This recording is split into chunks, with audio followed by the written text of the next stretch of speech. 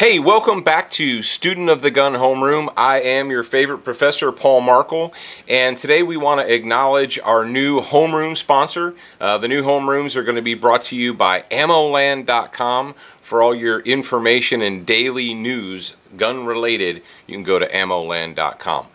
Now, we got a pretty huge response from the last homeroom we did where we discussed the ammo shortage. But like everything in the internet world, there are still people out there that are, I don't know, conspiracy theorists or what have you, and they just can't believe that the explanation that I offered was that simple. It's got to be something else. It has to be some kind of grand conspiracy. Okay, so, all right, for those of you who don't have a tinfoil hat on right now, let me break it down for you like this.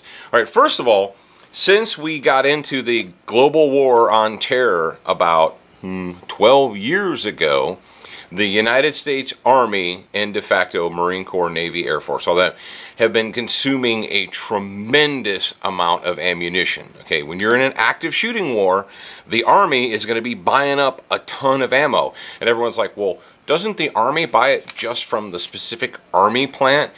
Yes and no. They have dedicated military plants, but the truth of the matter is those plants can't produce small arms ammunition, 5.56, 9mm, so forth. They can't produce it fast enough.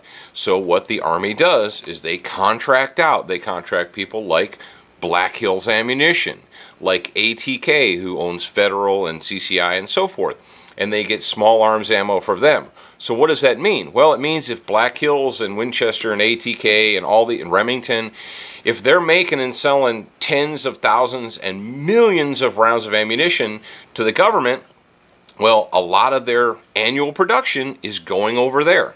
So there's less for you.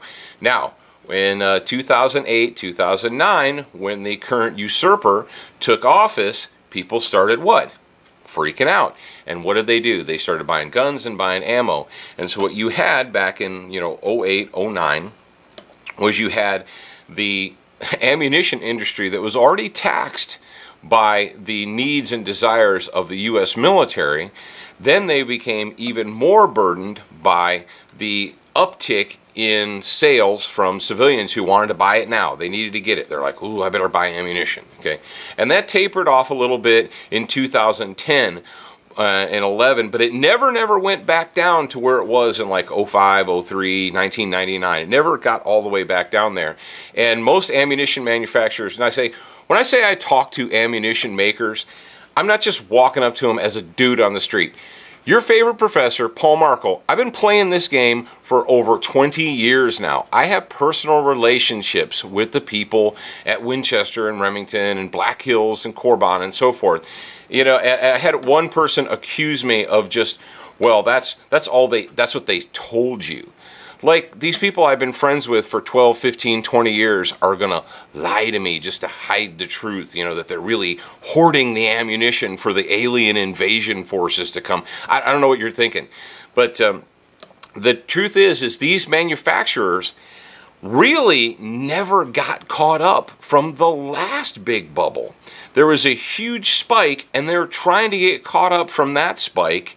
And then in November of 2012, what did we do again, America? We stuck our heads up our butts and, you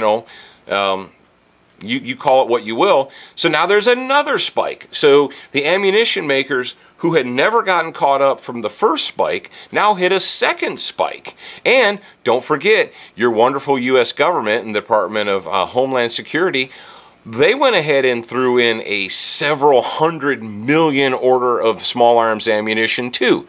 So if you're Federal, if you're Winchester, if you're Remington, you've got 300 million rounds ordered, back order already from the U.S. government. Let me put it to you like this. Okay, at one time we had X, okay, and X represents the amount of ammunition that they were building on a regular basis. They're building X ammunition because they had an average of X customers. Okay, and my kid, I was talking to my son who's in his 20s about this situation. He goes, Dad, it's just basic economics. Why don't people get that? Okay, well then you go from X to Y. So you went from X purchase, you still have X manufacturing, you go from X to Y. And you're like, okay, so they bump their manufacturing up to Y. Well, before they can even get full production in Y, you've got Z. Now you have purchaser Z. Folks, when you have every one of your neighbors, every person you know who owns a gun, ran out and bought a gun and bought ammunition in the last month, there's gonna be, you just can't, it's impossible for a manufacturer, when you have a 1,000% increase in sales, you just can't walk out onto the factory floor and say, hey guys, I know you're working 7 days a week, 3 shifts a day, but what we want you to do is go ahead and increase your production 1,000%.